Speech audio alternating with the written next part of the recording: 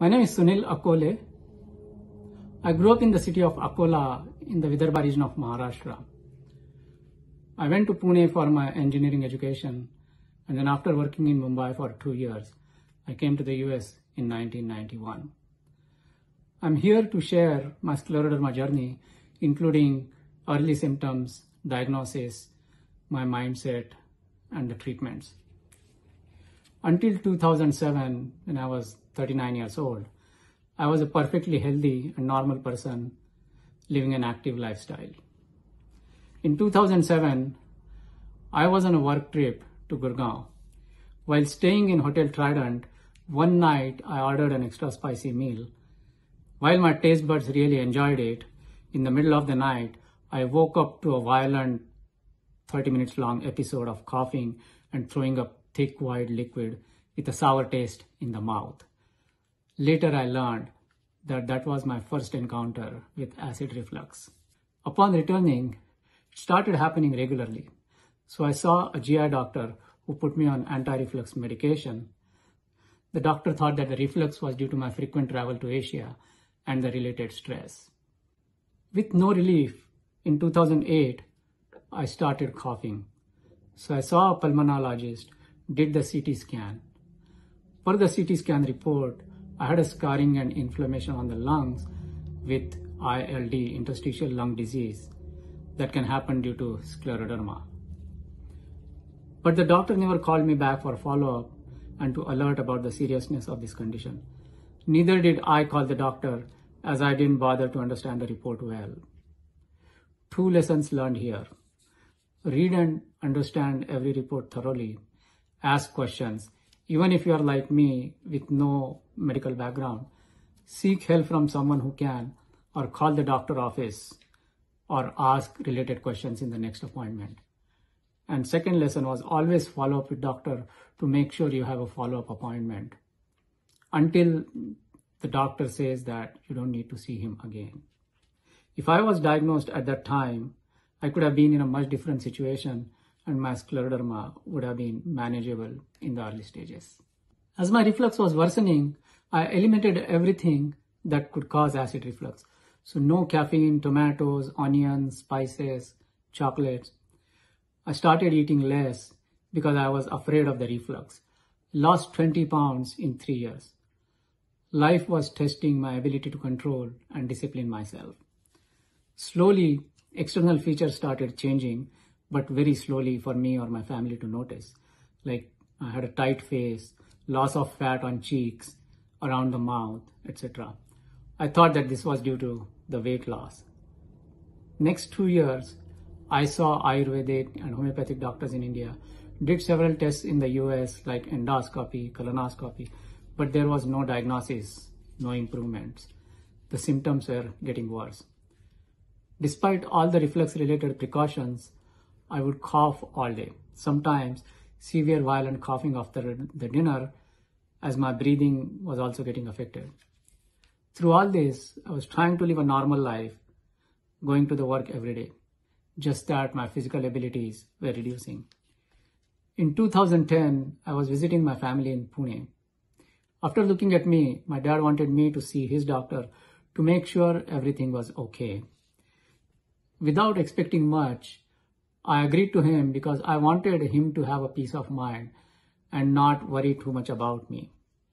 So we went to see his personal doctor, who then asked me to see a GI doctor in Pune. The GI doctor looked at all my reports and then he had me do a barium swallow X-ray test. Upon looking at the barium swallow X-ray reports, he said he was 95% sure that I had a scleroderma because he saw that my esophagus was affected. He also asked me to see a pulmonary doctor and a rheumatologist. The pulmonary doctor did a breathing test and said that I probably had 6 months to 24 months of life ahead of me. This was all shocking. I had never heard of word scleroderma before, but upon Googling, it was clear I had most of the scleroderma symptoms. Me being optimistic, I did not pay much attention to the 6 months to 24 months prognosis. There was no point thinking, why me, why now, why scleroderma? I could not change the past, but now I had to figure out a way to prolong my life, one day at a time. I had a very strong desire, motivation, and determination to live longer.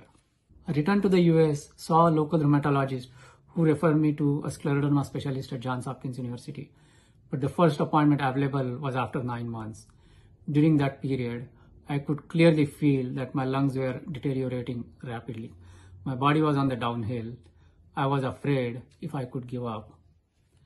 Finally, upon seeing the doctor, he started me on Cytoxan or cyclophosphamide chemotherapy, monthly dose for 1 year. After a few doses, the treatment certainly arrested the decline and I was feeling stabilized in terms of my lung function. However, my reflux saw no relief. In the night, the reflux would enter the lungs and I could not begin my day without coughing out the acid in the morning. I would take a 20-30 minute long shower, constantly bring up and cough out the acid from lungs. Only after that, I would feel like beginning my day. After about 3 years, in October 2015, I started pulmonary rehab at the local hospital and learned that my oxygen levels were dropping upon exertion. So I started using oxygen during the exercise. The pulmonary rehab forced me and the doctors to monitor my lung function on a weekly basis and thus my oxygen requirements. It also allowed me to stay physically active even if it was with oxygen. Slowly over the next 2 years, my oxygen needs increased. I also started using oxygen while walking. I would carry a D3 size oxygen tank on my shoulder to walk to the car, from parking lot to the office, even within office for meetings, going to the restroom, etc. Slowly I needed 24-hour oxygen. I would have a large oxygen concentrator plugged in the wall at home with 50-foot long tubing so that I could move all over the house, continue doing normal things like dishwashing, laundry, shower, everywhere, and then carry the tanks when going to the office or for shopping, etc. Continuing to go to office and doing things at home allowed me to stay physically and mentally active and not think too much about my condition. As much as possible, I also did not want to become a burden or be physically dependent on someone. We also continued socialization with friends as much as possible. That sometimes meant carrying 12 tanks of oxygen in the car for a 10-hour drive and back, and then arranging for tanks to be delivered at the friend's house for our, stay during that period. Through all this ordeal, my wife, my daughter, and my son fully supported and encouraged me to keep going. They helped out in every possible way to make sure that I was comfortable. If you're going to a restaurant, they would make sure that there was something for me to eat. And if you're going on some activity that, I could handle that part as well. So I could not have been through this journey without their support. And I'm extremely thankful for having them in my life. In 2017, my doctor recommended that I should begin to get evaluated for an eventual lung transplant. The evaluation required us to visit hospitals as far away as 400 miles for a period of 1 week at a time. I was declined by 2 hospitals as they perceived me to be a high-risk patient due to scleroderma. It was disappointing to say the least, but one hospital accepted me. However, at the time, they said it was a little too early to get listed. Finally, after a year, in October 2018, I was listed for a lung transplant and received a single lung transplant in March 2019. The journey from this point on can be a topic for another discussion. I'll just say most of the scleroderma issues are not bothersome anymore. In closing, I would like to make 3 points that helped. First one, stay active physically and mentally as much as you can. Number 2, stay positive and motivated. I know it's easier said than done, but it does help with healing the body as well as response to the treatments. I can proudly say that at every appointment, the doctor would ask if I was feeling depressed, angry, or anxious, and the answer was always firmly a no. Negative feelings will not help going forward. I would think of worst case scenarios as one of the financially responsible persons of the family, but I didn't get too much bogged down in those thoughts.